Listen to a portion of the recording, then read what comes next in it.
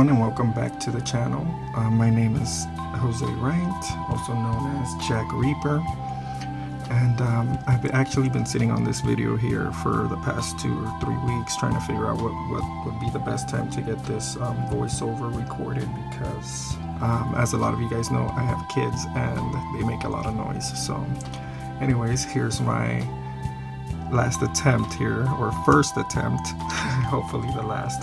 Anyways, this video is about practicing, okay? So I'm always telling you guys, when you guys see me drawing, you're always so amazed at how easily I can create these drawings and make them look really nice. So that does not come naturally to me. So I've always told you guys it's something I've been doing for a really long time, and it's something that takes time to learn. Anyone can do it. It just takes a little patience and practice, okay?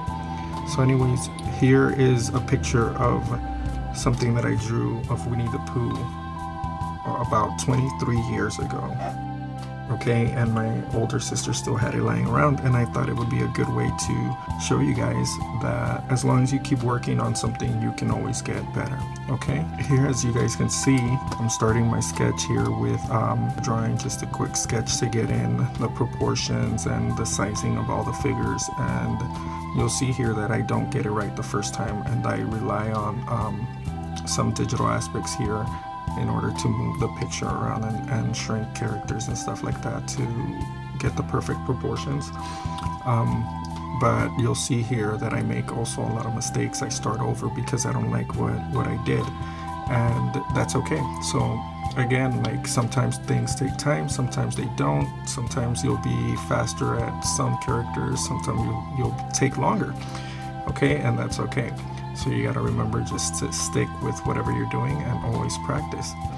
Okay, so here's Rabbit, and I'm starting to get in starting to finalize details here, and you can see I don't actually keep the original drawing, so it actually changes. You can actually change proportions and things like that and start over. Until you get it correct, until you get something that you actually like. And here I'm moving on now to Eeyore.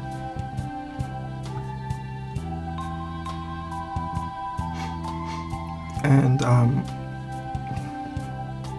one of the reasons why I did this drawing so long ago was because my sister was a huge fan of Winnie the Pooh, and it was something we used to watch together as a family when we were all little. Eeyore was my favorite character, and still is from the show. And here now I'm starting to get some details in for Piglet, and then I'll quickly move on to do Eeyore's feet, and then I'll move on to Tigger. Okay, and Tigger here actually turned out to be a little too big for me. So I end up shrinking him a little later on in the video just to get everything to look more proportionately, and here it goes. And this is something that I'm doing because I already know my proportions and things like that. I already learned these things, so I actually rely on the digital program here to help me shrink that out really quickly instead of starting all over. So that's one of the benefits of going digital, which I've been having a hard time with. So here we go. And now I'm starting to finalize the sketch here, throwing in the final details and proportions, and I'm gonna keep adding a bit of shading to everything. And I think I shrank Tigger again one more time here before I finish finalizing the other characters and bring in Winnie the Pooh.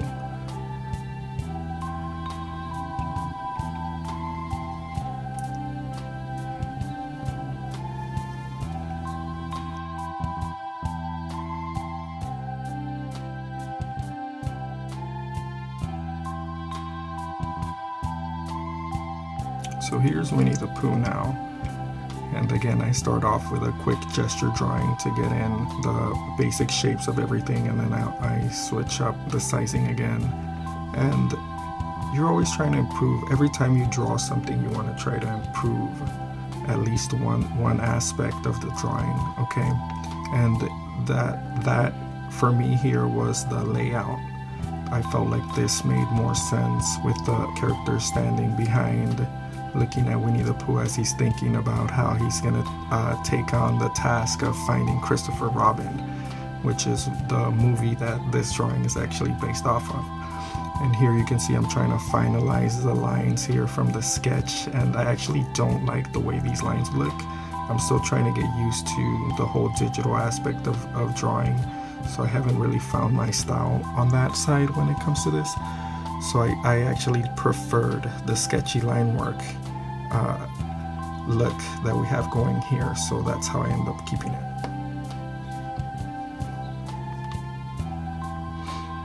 And this actually isn't the only drawing that I have from back when I was 10 that I started drawing, and I'll throw some of those other images that I have up here.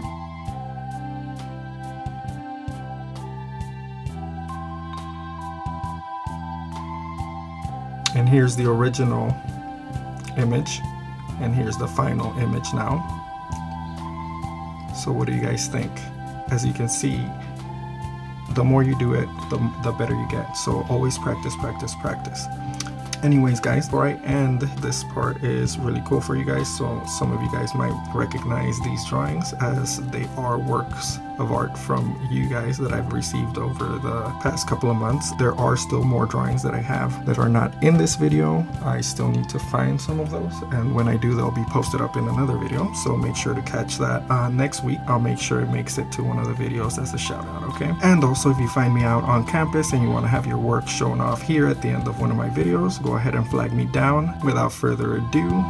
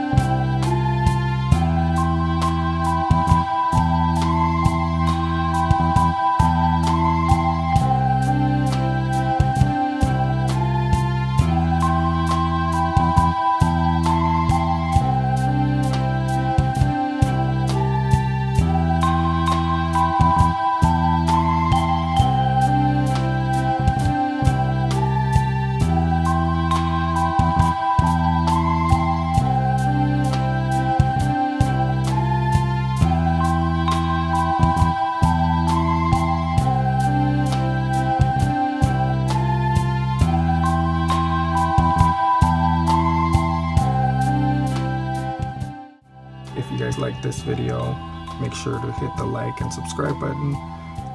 Any comments that you have, go ahead and post them in the comment section. If you want me to do one of the other pictures I showed off here that I started when I was 10 and redo it in this way digitally, go ahead and also mention that in the comments, and I'll go ahead and do that for you guys. Anyway, that's all for today, and thanks for watching.